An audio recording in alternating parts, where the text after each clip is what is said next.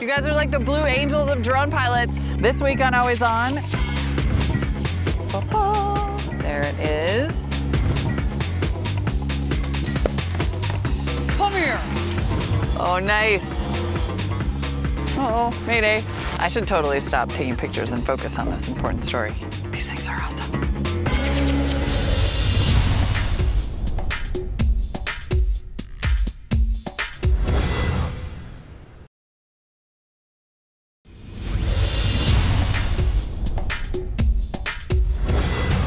Hi, I'm Molly Wood, and welcome to Always On, the show where we take tech into the real world. This week, we're unboxing the sporty Galaxy S4 Active with its waterproof camera. But first, I got a chance to geek out with some unmanned aerial vehicles, also known as drones. Drones. Sure, Predator, Reaper, huge $100 million unmanned aerial vehicles that take high-altitude photos and rain down death from above, right? Well, yes, but that is not the end of the drone story. A new wave of smaller, low-cost, and hopefully civilian-friendly drones could soon be flying in the skies above. At 3D Robotics in Berkeley, California, former Wired editor-in-chief Chris Anderson is flying high with this new trend. So cameras are everywhere. They're in your pockets, they're on our street corners, except for the sky. Why aren't cameras in the sky? Because it's too expensive, too dangerous. Drones are an opportunity to take sensors, which is what cameras are, and put them in a place where they have a new perspective on our world. And what we do with that data is up to us. These kinds of drones started as DIY hobbyist projects. Anderson made his first UAV out of a Lego robot kit and toy plane with his kids a few years back. We just did this around the kitchen table, and then we put it in a plane. Oh my gosh. And this is now in the Lego Museum in Billund, Denmark. It's the world's first Lego unmanned aerial vehicle. Today, Anderson's startup designs open-source drones for use in all sorts of fields, like real estate, search and rescue, aerial photography, and even literally in the fields with agriculture. Do you feel like there will become a tipping point where people might start noticing drones whizzing by their car windows or whatever it is? I think in 5 years' time, if you ask, my kids, well, they know what drones are, but yes, sure. Our neighbor kids, what drones are, they say, oh, those are those things that buzz over farm fields. Yeah. They think of them as farm equipment. Because when you think about it, the place where we don't have a problem with drones is away from people.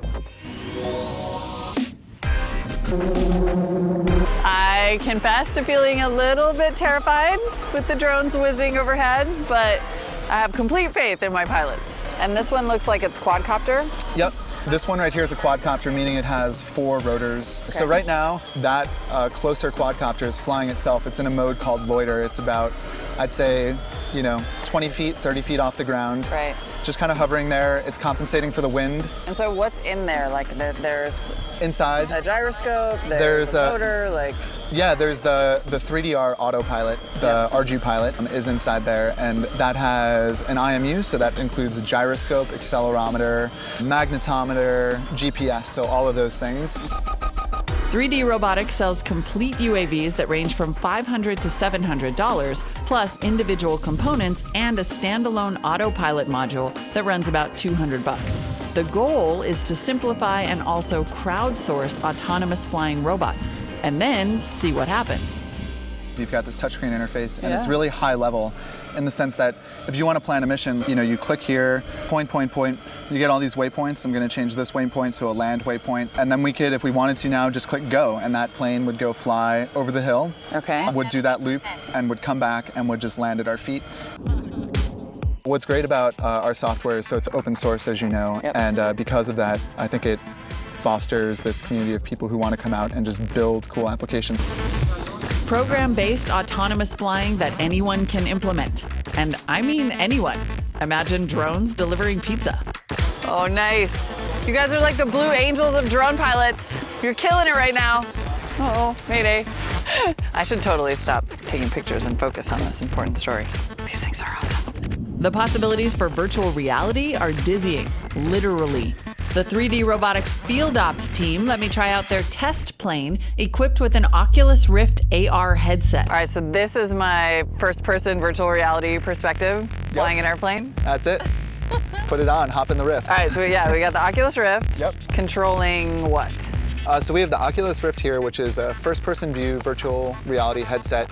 And it displays video, but it also does head tracking. So that is actually controlling the camera over here on the front of the plane. Okay. And with that, you can fly this plane far, far, far out of the field of view, over the hills, and you can see where it's going through the perspective of the plane. So when I turn my head or these goggles, that camera's moving. Can I try it on? Yeah. Okay.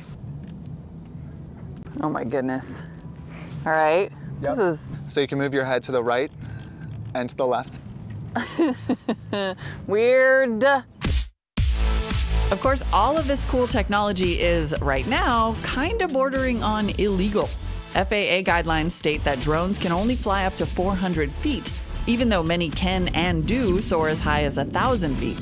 Add to that the privacy implications and concerns over domestic surveillance, and you have a few red flags.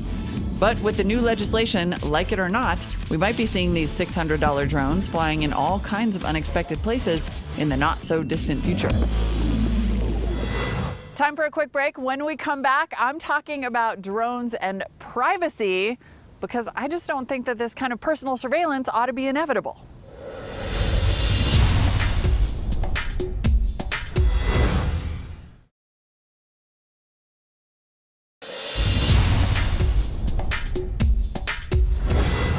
Welcome back, everybody. It's time for this week's Mini Molly Rant. Now, while I appreciate Chris Anderson's insistence that the 3DR drones are primarily meant for agriculture uses, I think we can all agree that that is adorably naive. After all, the history of technology is the history of people coming up with ways to use technology that were never originally intended. And I can already think of some uses for drones that I'm not completely comfortable with. I mean, this is new technology, and I think all of us can imagine that they might be flying outside the window equipped with all kinds of stuff like cameras and Wi-Fi on board. But this tech is still working itself out, and we shouldn't write a bunch of bad laws that could infringe on people's First Amendment rights or shut down this technology before it even gets started. States are working on their own laws, and that's a good thing. If you see your neighbor flying a drone over your house and pointing a camera at you, by all means, call the cops. But maybe we should have a conversation before we bring in the big gun of the law. I think we could probably work this thing out. Excuse me. Come here.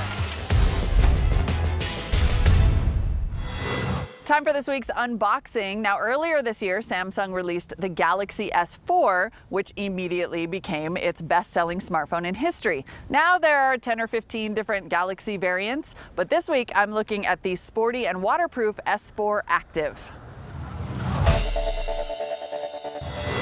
Another day, another version of the Samsung Galaxy S4. This time it's the Active, which is a more rugged version of the S4 line. Get it out of here. Before we do, actually, can I just say, I don't know why all the Galaxy S4 phones are not active or rugged in some way. I don't know why you need a different version of a phone that's more dust-proof, drop-proof, or waterproof, since it's been my experience that all phones could benefit from being dust-proof, drop-proof, and waterproof. Nevertheless, you just get to buy a slightly different version if you want it to stand up to your everyday life. Rant over. Let's get to the gadget. You know this packaging, right? Yeah. I'm kind of over it. Ba-ba. There it is. Quad-core CPU, etc., etc. Let's get it out of the box here. Now, even though it's slightly more ruggedized, it actually doesn't feel much larger and heavier. There are some slight physical differences that we'll get to in a little bit, but it's basically the same sleek, thin design as the regular S4. Or the S4 Mini, or whichever S4 you happen to encounter. Unlike your usual S4s, you've got a sticker back here to tell you sort of how to seat the back cover for maximum protection against humidity and water. Firmly seal battery cover and USB cover before use. Make sure to press below the LED flash to make sure it gets nice and secure through here.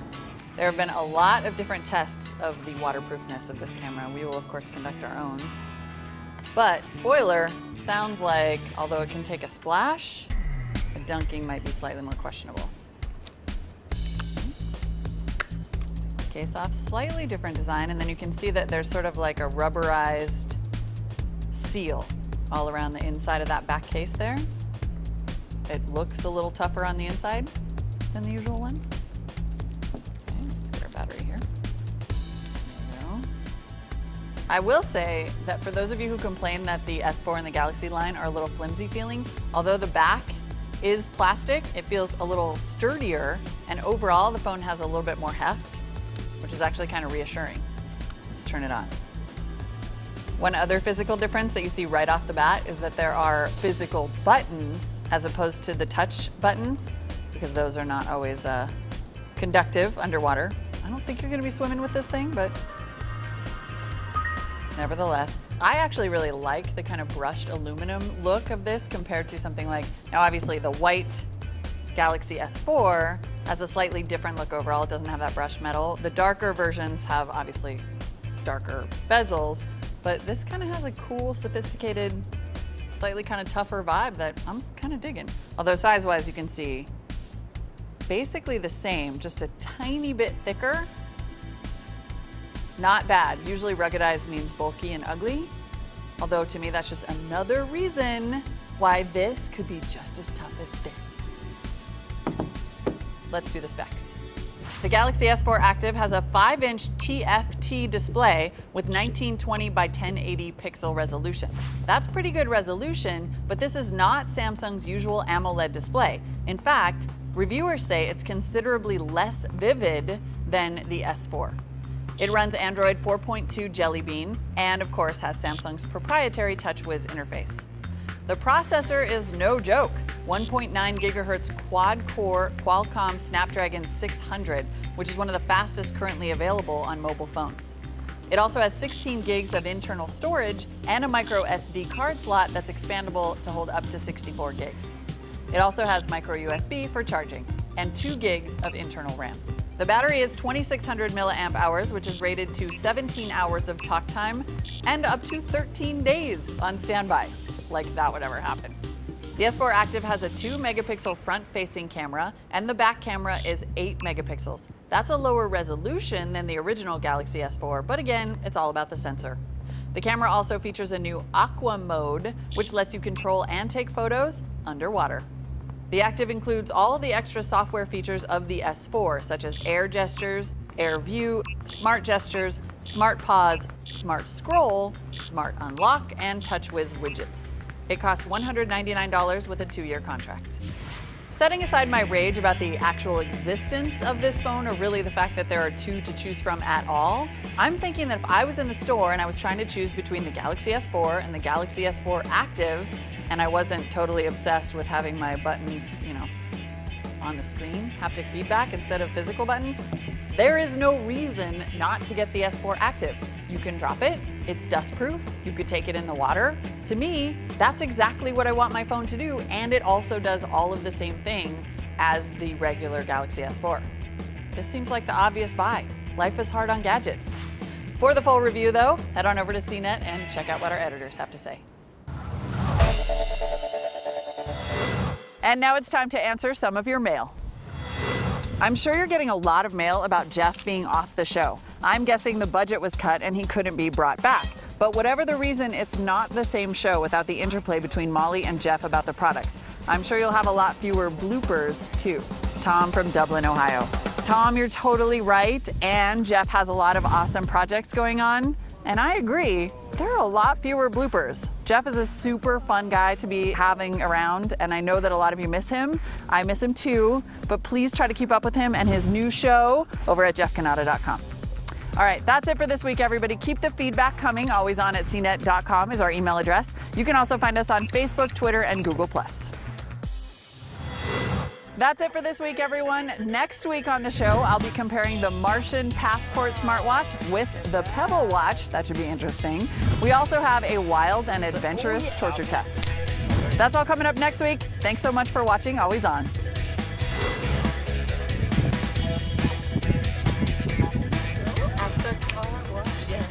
In like 20 minutes, Nick is going to be trying to fly an unmanned aerial vehicle. Yeah, but we got to roll that. Okay, we're bringing hilarious. What am I doing? Oh yeah, you're on pilot.